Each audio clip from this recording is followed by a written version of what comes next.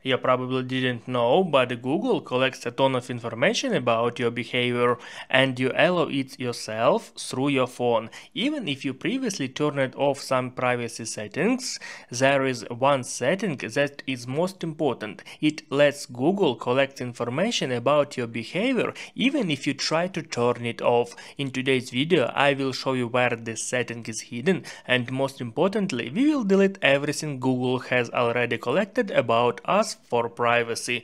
Welcome to my channel and let's dive in. The most surprising part is that your actions are saved over time as a timeline. For example, on December 18 at 5 p.m. you have searched information about why your leg hurts.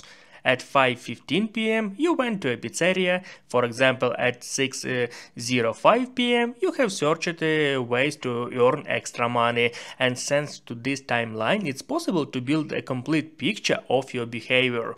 What you were doing, what you were thinking about day after day. And this is not just about one day, because this data is stored going far back in time. You may have searched for a sensitive information in the past and completely forgotten about it. So if you care about your privacy, I recommend deleting this data, and that's exactly what we are going to do right now. To find this data, head to main settings on every Android phone. After that, tap on search.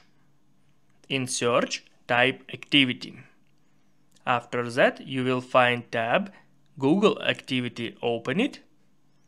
And then select your Google account. If you have more than one Google account on your phone, open your Google account and then select Web and App Activity. Then scroll all the way down and open Manage all Web and App Activity.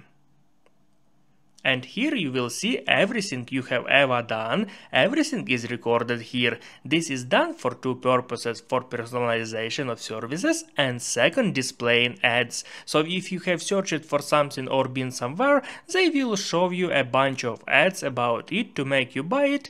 And the first thing we will do is delete everything that's been collected about us. To do this, tap on delete, then select all the time and click next. Then confirm it. Further scroll up and select saving activity. Then scroll down a little bit, and if we don't need personalization but want maximum privacy, then we can turn off this feature. But still, if we want to keep personalization, then it's worth turning on automatic deletion of our data so that it's not stored there for all the years.